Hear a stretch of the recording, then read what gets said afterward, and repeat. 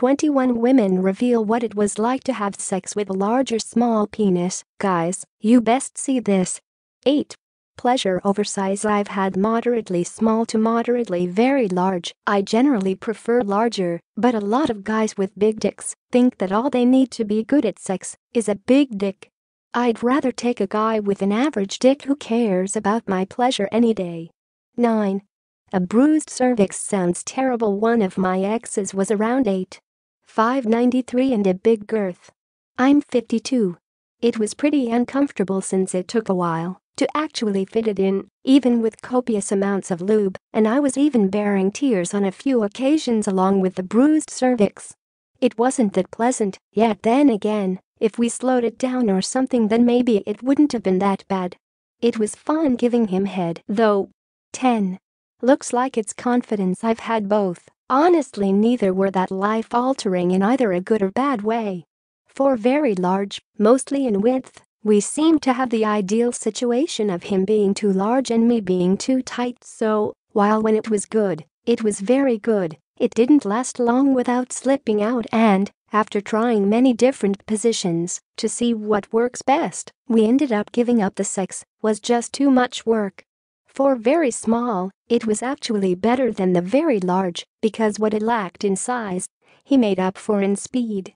He did a lot with what was given to him and didn't seem embarrassed at all. So for tips, if you're very large, lots of foreplay, make sure she's super wet and she spreads those legs. 12. Be good at something else. 2. I dated a guy with a legitimate micro-peen. He was very upfront about it the first time we made it to the making out stage. It goes a long way. 11. Hair on the shaft. The worst thing about a short dick is the hair on the shaft and the fact that most guys are super insecure, so they tend to prematurely come. The worst thing about a big dick is that the guy often thinks that's all he needs to bring to the relationship. 12. Be good at something else. 2. I dated a guy with a legitimate micro-peen. He was very upfront about it the first time we made it to the making out stage. I wasn't quite to the point where I thought we might be long-term, so I have to admit that I may have proceeded more out of curiosity than actual sexual feelings. During that first bout, there were several, and you'll understand why in a minute. He was obviously very weary of letting me get near the area. He would caress my hand and guide it away anytime it got close to the zipper zone. He was so suave about it that it was easily ignored, though. It helped that he was a level 10 kisser and so in tune with reading my cues. As things progressed, I found myself fully undressed while he had everything intact. I'm telling you, he was a smooth motherfucker.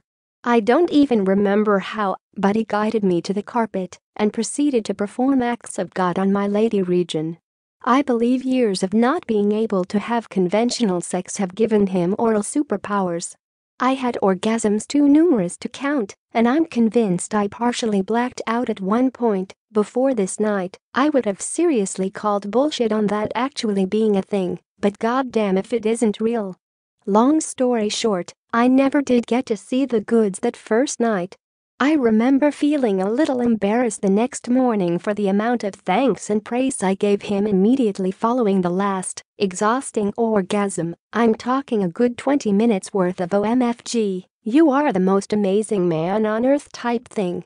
We did attempt a penetration on one drunken night, but it just wouldn't happen. The size was a serious issue, but the bigger problem, no pun intended, was that he just didn't get conventionally hard. It was maybe less soft, but definitely not hard. So, it just didn't happen. Anyway, my experience with an extremely small penis was pretty positive because the guy took amazing steps to compensate. He's a pretty good guy to boot, so I hope he someday finds a woman who appreciates the hell out of his skills. 13. Romance the hell out of him. I'm bi, but until I was 17 or 18 I thought that I was only interested in girls. When I was 19, I started dating a boy and we slept together 5 times before my hymen broke. I had just assumed it had busted at some point during all the finger banging, head, or that I was one of those women who didn't have one. His dick was about 3 inches long and kind of skinny. But I didn't know any better. I was used to fingers anyway. Dated another guy much later with a dick thicker around than my wrist, probably 8 inches long. There was no such thing as quickies.